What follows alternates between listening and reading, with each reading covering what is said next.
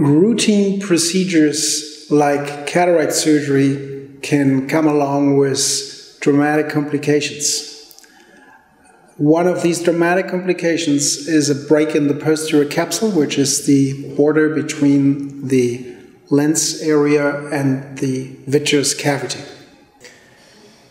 The procedure which has to be performed is called anterior vitrectomy, which means that the surgeon has to handle the vitreous which wants to enter from the back into the anterior chamber.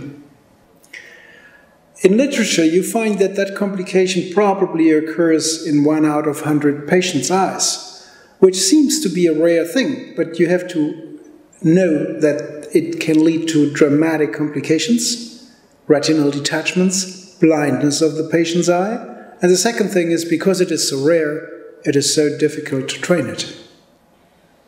To train these complications, there is no better module than the simulator, I know, because the simulator allows you to repeatedly train the management of the complications, and the parameters you train there you can adjust to what you know are the parameters in a real human eye.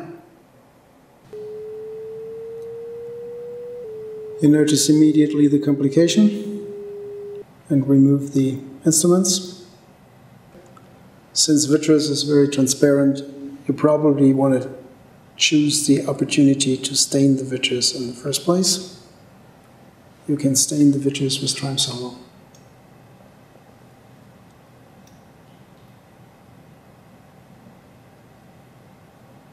Vitreous is behind and in front of the break. We now change to the anterior vitrectomy.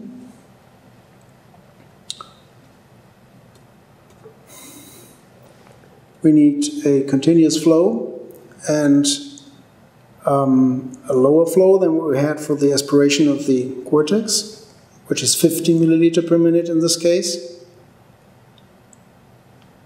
And you can start now.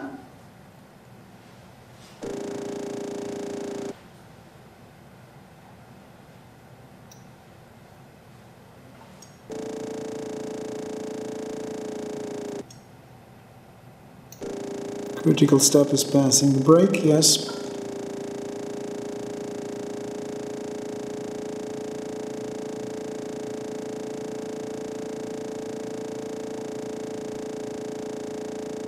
And follow the vitreous track to the entry site, to the paracentesis. You see that the break is going to close, which proves that you did remove vitreous nicely.